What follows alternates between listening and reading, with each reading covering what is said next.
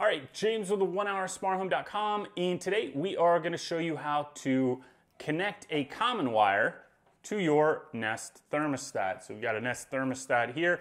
We're going to show you how to do this in under 5 minutes. This is a super easy procedure. There's a couple different ways you can go about this, but we're specifically going to show you how to connect a common wire using a transformer like this one. So this is a transformer we've tested. We know this works with the Nest thermostats, and this is what you should get for this particular procedure. We've got a link to it below in the comments section or the description.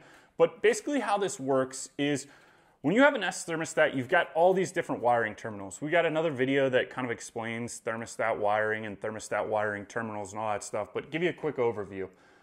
The basic system, or a normal system for a Nest thermostat, has a W1, a RH wire, a Y1, and a G wire. Now, there can be a lot of different variations of thermostats, but the concepts are the same here. So a W1 wire, that is what is your heating loop. A Y1 is what is your cooling loop.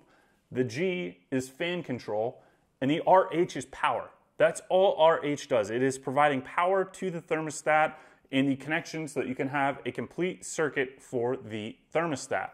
So how this works is all you need to do is basically take the plate here, take your transformer. You're going to make your connections for everything just like they were on the thermostat that you took off, with the exception of two.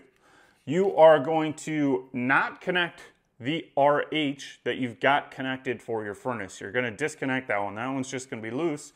And you're going to put in one of these white wires in the RH terminal, okay? Just like so, right there. All right, and then the next thing you're going to do is you are going to take this other white wire and you're going to route it through the back and you're going to put it in the C terminal. And once you have done that, now you are providing a loop for power to constantly power the battery in the thermostat. Okay, so RH and C, you now have a completed circuit where power can run from RH into the C wire and can power the thermostat. So we're going to put the thermostat on here. I'm going to put one more wire just in the W1 slot, just like you would do if you've got a heating system, and if you've got a fan wire, you'd put that in G, and if you've got a cooling wire, you'd put that in Y1. And now we're going to put the thermostat on. So you want to put the thermostat on before you plug this in, because you don't want it to short circuit or anything like that. So this is low voltage wiring. It's not high voltage wiring or anything like that. So not anything too much to worry about. All right, we're just getting this on here. Okay, all the wires are nice and tight in there. All right, so I've got this here. I'm gonna put the Nest on, just like so. It's kind of hard to do when it's not mounted on a wall, but there we go. We've got it connected. Okay, and now all we're gonna do is I'm gonna plug this transformer in. Okay. Now the thermostat, you can see, is starting to blink. And what that means is that this thermostat has power. You can see the home coming up. And that means that we've got this thing wired. It's going to be ready to go in a minute here. But all you need is this transformer. We got it in the links below. And you wire it up into the RC terminal and the C terminal.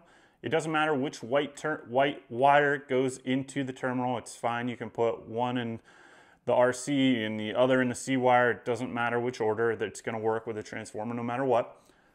You wire up your other wires just like you had them on your old thermostat, and now you've got power to this. So if you want to be able to hide these wires, you could run these in the wall. Be aware of local codes and ordinances and all that stuff. Or you could actually use this transformer, run actual thermostat wire in the wall, and connect it to the existing thermostat wire if you've got an extra wire, or if you want to fish some new ones in the wall. Not a big deal there. So you can see the thermostat's working on, off. It's got full power. I'm just going to show you what this looks like when you've got power to the Nest thermostat in the settings application. So let's see, technical info.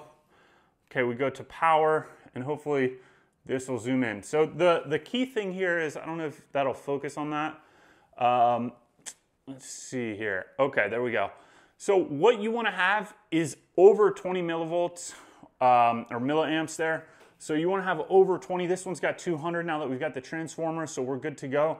But typically when you have the common wire issue, you're going to have less than 20 MA. This one's got 200 with the transformer, so it's working just fine. If you're in the range of 40, you should be good too with that. But every heating and cooling system is different. This is an easy way to add a common wire to an existing Nest thermostat if you end up having a low power issue. Another thing that you should know, I'm going to take this all apart here, is that let's say you've got low power and you need heat and cool right away, but your thermostat has worked for a while. Well, there's actually on the back here a little, it's a charging port. That's not always what it's used for. They use it to load up information in the factory onto this thing, but it will also charge the thermostat. So if you need to get by for like 24 hours, 48 hours until your common wire adapter arrives, your transformer arrives, you can charge this up for a couple hours, put it back on the wall, and it should work in most cases to get you through until your common wire transformer arrives. So thank you very much. Visit us at onehoursmarthome.com. Please subscribe, like this video. We hope this helped you solve your issue. And go ahead and click on the link for this particular transformer. We have tested this one. We know it works with the Nest thermostat. So that's where you want to start when you're trying to solve this issue. There's a couple more advanced ways to add a common wire, but those require you going into your furnace and doing some wires, and not a lot of people are comfortable with that. So this is a good option for people that are not comfortable doing wiring inside of their furnace or HVAC system. Like I said, thank you guys.